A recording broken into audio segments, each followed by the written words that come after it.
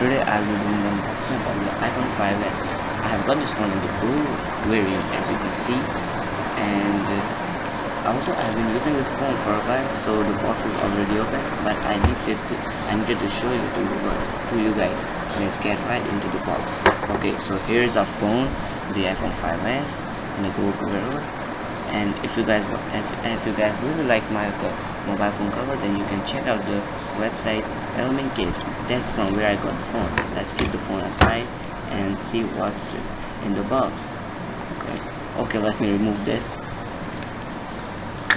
Yeah, in this kind of an envelope we share out, it says designed by Apple California, and this includes the SIM ejecting tool and some kind of paperwork regarding the iPhone, probably the quick start guide and the SIM ejecting tool.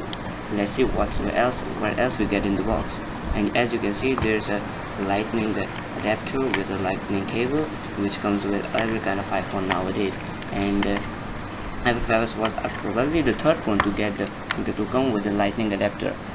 You can and when you will be unboxing the phone, when you buy it from the market, you will also get the hands-free, which I think I have lost my one. Okay, let's keep the box aside and bring the star of the show, the iPhone 5s. Here's the star, here's the star, the iPhone. So let's quickly get right into the box. Here's the first phone, which comes with a fingerprint sensor from the iPhone. Okay, so the beast is now being opening. You can't expect the speed of this iPhone. You can't expect that much great speed, which is nowadays in the iPhone 7 Plus. But yes, this is the 4-year-old phone, and at that time this was the fastest phone of all time. So it's taking some time.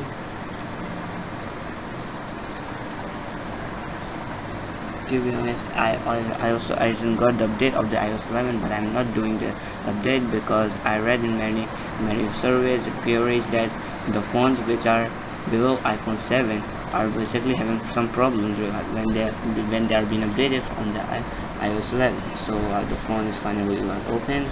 Let me enter my passcode. Okay, yes, it's here, the iPhone 5s. You can see 4 years later, but still rocking the Pakistani market nowadays. If you want this phone in Pakistan, so here you can get the phone in used condition around 40,000 PKR. You can see the camera results of the phone. It is way much better than the phones which comes with camera nowadays.